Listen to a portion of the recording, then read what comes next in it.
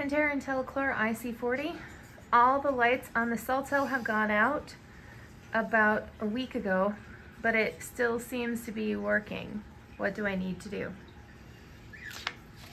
That is one I've never heard, that if all the lights are out, the unit is working.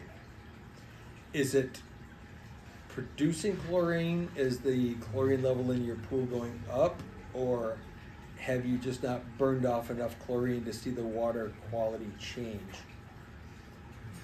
If there's no lights on the unit, depending on what's controlling the unit, do you have an easyTouch panel or an intelliTouch panel, or is there some type of, is it automation that's controlling it that you can then look at the diagnostics that look at it, or is it just a power center?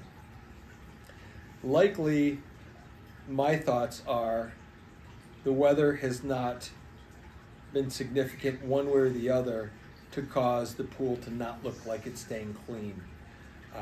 I can honestly say in all the years that I've played with Pentair products and the IC40, I've never seen a unit with all the lights out that was actually working. Not to say it's not possible, but not probable at all. Likely, depending on how long the cell is, how old it is, if it's 3 or 4 or 5 years old, likely that's the lifeline, the life of the cell, and something burned out inside the cell itself.